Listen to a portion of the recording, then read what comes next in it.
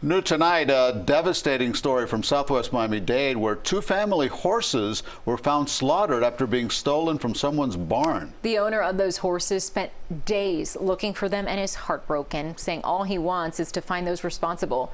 CBS 4's Gabrielle Arzola reports. Both Sammy and War were considered family pets, and I'm told they brought so much joy to anyone that was with them. But that all ended promptly Friday night when somebody stole those horses, slaughtered them, and then dumped their remains into this canal. It's very tragic.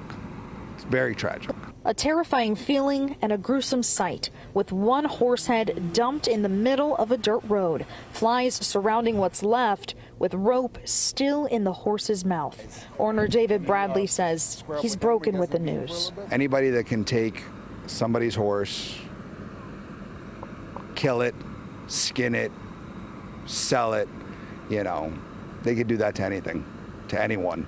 These are more than just horses. They were his beloved pets, named Sammy and War. They were rescued from a nearby sanctuary. Family horse rides were all they knew for years. But on Friday night, David says someone cut their gate and took them. My first thought is like, oh, somebody maybe left the gate open. But on Saturday night, this is what Miami-Dade police and FWC find. One horse head and bones thrown in the dense bushes. While we were filming, officials found the other horse head floating in a nearby canal. It's the same thing as going into someone's backyard and taking their dog and eating it, because they think that, they're going to grow wings. It's nonsense. It's not that uncommon to find horses killed in this area. It's believed in Cuban culture that horse meat has seemingly supernatural properties that heal illnesses like cancer and AIDS. The meat sold in the black market, and sources tell me they can go anywhere from $50 a pound.